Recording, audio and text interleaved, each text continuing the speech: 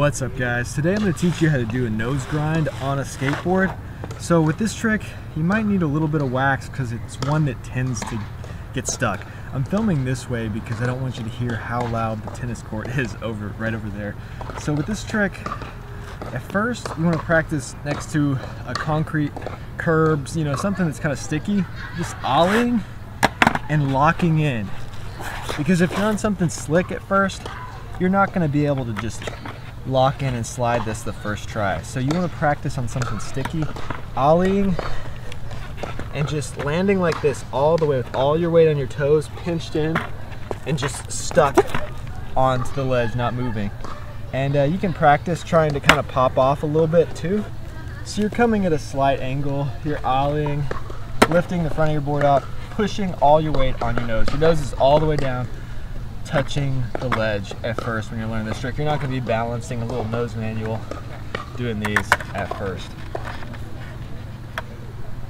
It's easy to get into this. It's easy to get on the ledge into this because you're ollieing, your front of your board is coming up first. You don't even have to ollie to get on something this size.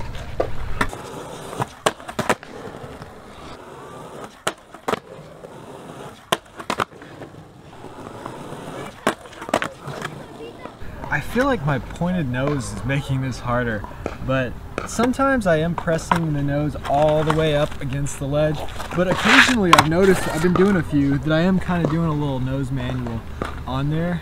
So it just depends. I think at first when you're really learning to lock in, it's good to just push it all the way down, but over time you can just balance on just the truck without having to depend on the nose. I feel like that's the same with 5.0s.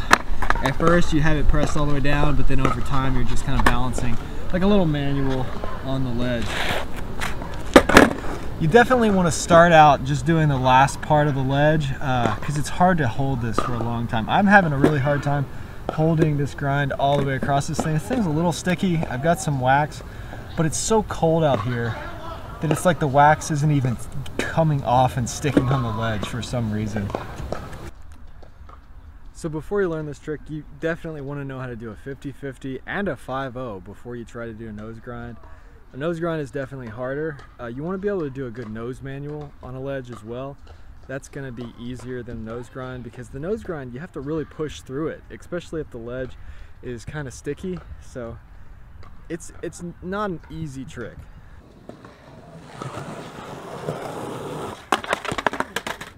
So that was a good example of not getting all the way up on the ledge, and that's one of the worst ways to fall in this trick.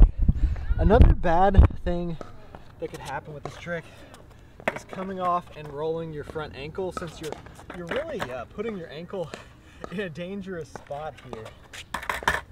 This is a good way to know if you have good balance or not, because I'm struggling with holding this the whole way. I can do the last part of the ledge, but I need to do some exercises with those small balance muscles in my legs and feet, because just holding it the whole way is hard for me. I can either push the nose all the way down and hold it, or just do part of the ledge.